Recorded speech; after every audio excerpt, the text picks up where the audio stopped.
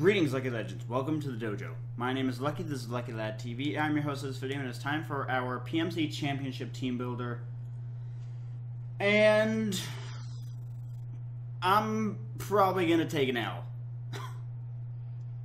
Our matchup against our opponent is absolutely horrific.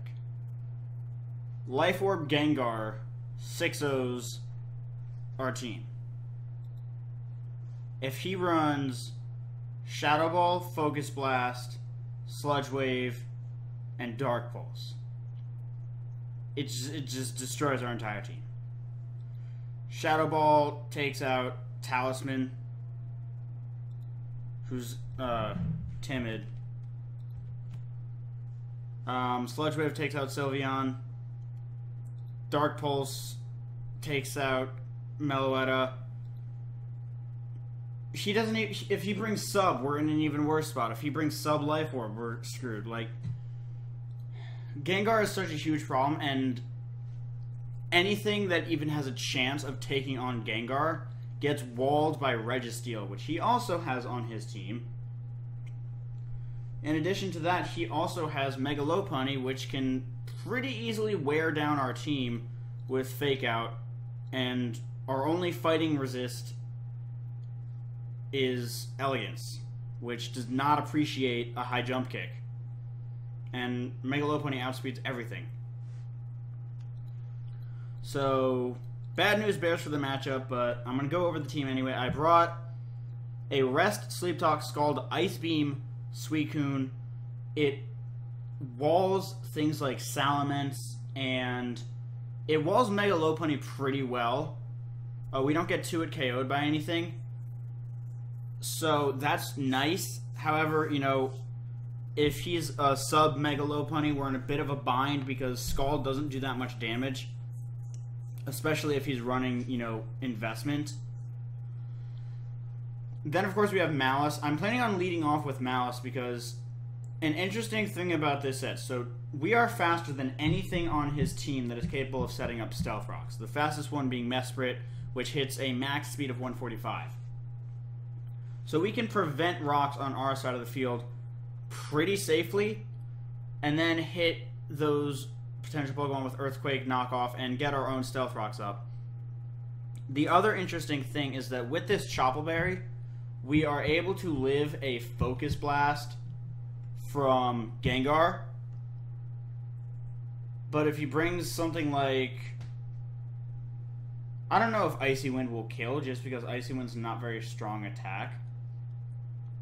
But if he brings like Energy Ball, if it gets Energy Ball, I'm pretty sure it gets Energy Ball, or something like that, then we're screwed. Chople Berry is like, if he brings Focus Blast, which I feel like he should, given that I don't really have any good fighting resists.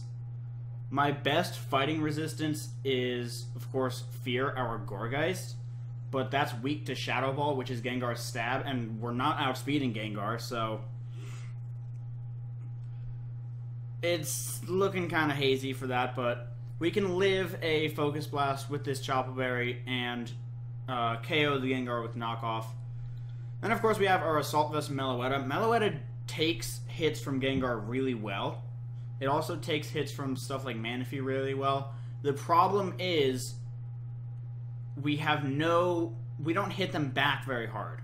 I know it says 128 base special attack, but uninvested, that's not doing that much damage, especially when you're up against Pokemon that have good natural bulk.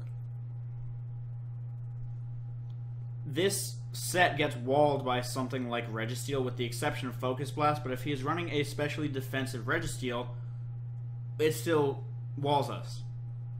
Like, if he's running Rest, Sleep Talk, or even Rest, Chesto, and also Thunder Wave. Thunder Wave kind of ruins everything, because then we get outsped by literally everything because we're slow.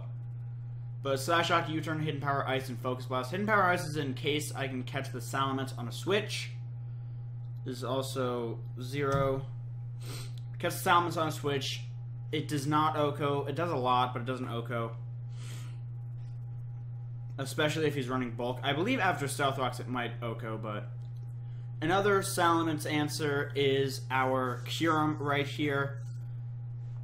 we can take an Outrage with the Habon Berry and then proceed to one-shot it with Ice Beam. Earth Power is for the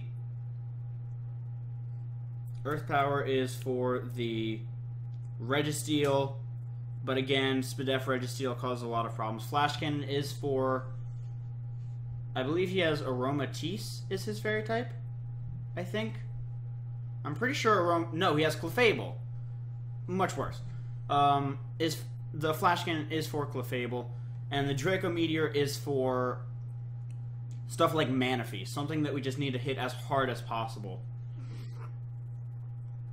Next up, we have Talisman, our Jirachi. I changed this set last minute, and I feel like I shouldn't have changed it. I feel like I should have kept it the way that it was. Originally, I had a Choice Scarf Jirachi with Heart Stamp, Iron Head, U-Turn, and Ice Punch. And that pretty much just would go through anything on his team. We would outspeed everything except for a potential Scarf Gengar, and we would speed tie with a Scarf Salamence. But even if Salamence got an Earthquake off, we do live it after Stealth Rock. It does like 80% max, I think. Unless he's running Adamant, in which case we still live it because, you know, we'd live on like 4% or something like that, but we would still live it. But I feel like I should have kept the Scarf Jirachi, but for one thing, I was having a lot of trouble finding a Heart Stamp Jirachi. I could have run Zen Headbutt, but I didn't want to risk a miss, and I didn't want... And, you know, Heart Stamp has a 60% chance to flinch, which is pretty freaking awesome. I think Zen Headbutt is 40% after the boost. Yeah, 40. But I feel like that set may have worked better, but at +1 speed with the Salac Berry, we will outspeed everything on his team, just like with the Scarf. And at +1 with the Calm Mind, we one-shot pretty much everything on his team. And if we can't one-shot it, it's one of those Pokemon that pretty much can't touch us. If I can get rid of Registeel, I can get off... I should be able to get off this sweep. But Registeel is so hard to take down. It's so freaking fat. And then, of course, our last mon is the exact same set we brought against the Chicago Sacred Fire in Week 5. It is our Choice Specs Sleep Talk Sylveon with Psyshock, Hyper Voice, and Shadow Ball. He doesn't really have Hyper Voice switch-ins. Except for, of course, Registeel. I'm really thinking he's going to bring Spadef Registeel. It would make sense. It really does well against our team. But Spadef Registeel obviously takes any of these hits, but the reason I have Sleep Talk is because this is good sleep fodder for Amoonguss, because we can still fire off attacks. I dumped a bunch of points into defense because I don't really need him anywhere else. I just need enough speed to outpace the Amoonguss. Everything else, I just want to hit. I don't care about outspeeding other stuff. I just want to hit hard, and I want to live attacks. But that is going to be our team builder. The battle will go up tomorrow. Thank you all so very much for watching. If you enjoyed, make sure to leave a like, comment, and subscribe down below. It's very much greatly appreciated. But with that, I'm going to get about. Best of luck out there. I will see you all soon. Goodbye.